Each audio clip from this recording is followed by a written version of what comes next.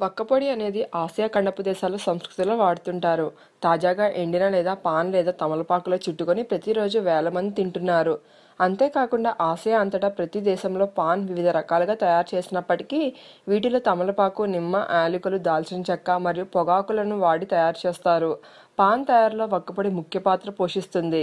అంతేకాకుండా వక్కపొడి వలన వివిధ రకాల వ్యాధులు కూడా కలిగే అవకాశాలు అధికంగా ఉన్నాయని వివిధ రకాల పరిశోధనలో తెలుపబడింది. The international agency for research వారు పరిశోధనలు జరిపి పాన్లో కలిపే యాలకులు మరియు దాల్చిన చెక్క కాకుండా ప్రతి పదార్థం క్యాన్సర్ను కలిగిస్తుందని తెలిపారు. క్యాన్సర్ను కలుగజేసే పట్టికలో వక్కపొడి మొదటి స్థానంలో ఉందని తెలిపారు.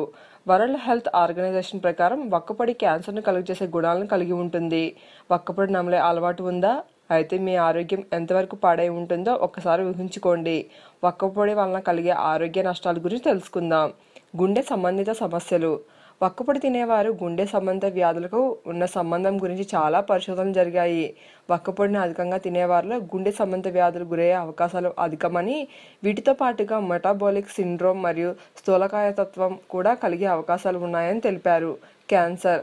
వక్కపొడి తినడం వలన క్యాన్సర్ కలిగే అవకాశాలు పుష్కలంగా ఉందని, ముఖ్యంగా నోటి మరియు అన్నవాహిక క్యాన్సర్కు గురయ్యే అవకాశం ఉందని చాలా పరిశోధనలో వెల్లడించబడింది.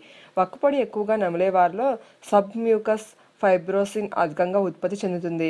ఇలా సబ్మ్యూకస్ అధికంగా ఉత్పత్తి చెందడం వలన దవడ కదలికలలో అవాంతరాలు ఏర్పడతాయి. రసాయనిక చర్యలు.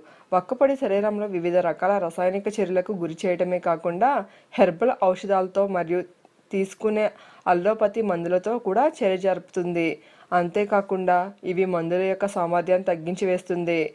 దంత సమస్యలు.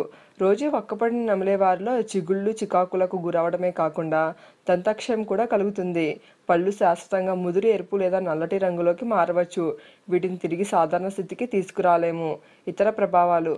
రోజు వక్కపొడి నమలడం వలన శరీరంలో ప్రమాదక చర్యలకు ప్రోత్సహిస్తాయి. వక్కపొడి నమలడం అనారోగ్యకరమని వైద్యులు సలహా ఇస్తున్నారు.